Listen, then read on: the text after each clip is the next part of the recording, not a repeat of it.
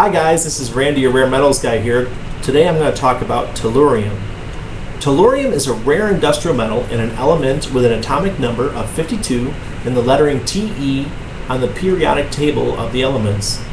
Tellurium has a melting point of 449.51 degrees Celsius.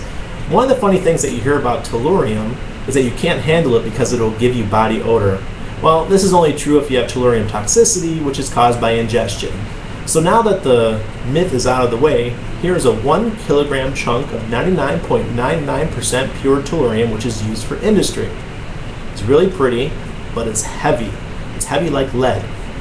Tellurium is mainly a byproduct of copper mining, and approximately 90% of the total amount mined comes from copper mining.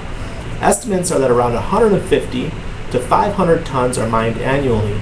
This metal is critical to many nations' national security and energy policies, and if you want to know more information about that, you can go to our website and look up the British Geological Survey and the EU survey and the USGS survey that was done concerning the critical elements.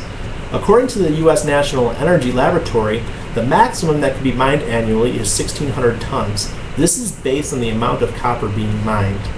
The inherent problem with tellurium is the fact that it's such a small market. Copper miners do not want to invest in better ways of extracting the metal because there is no financial incentive. Tellurium has many uses including semiconductors, computer memory or RAM, solar cells, photodiodes, and as an alloying component. Its largest use is in alloying, but that is changing quickly. Lately we have heard that cadmium telluride solar cells are cheaper than regular solar cells and more efficient. Cadmium telluride solar cells can be purchased for about $1.75 per watt. And when you see solar cells achieving $1 per watt, the use of solar will increase. This is called parity.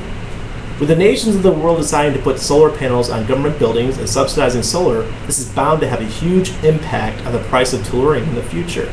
There was an article a few months back that asked if tellurium was the new gold. I think any metal that is used in everyday products and in the green movement has a huge potential. If you would like to know more about rare industrial metals, feel free to contact myself or the team at swissmetalassets.com and we'll help you out. Thank you and have a great day.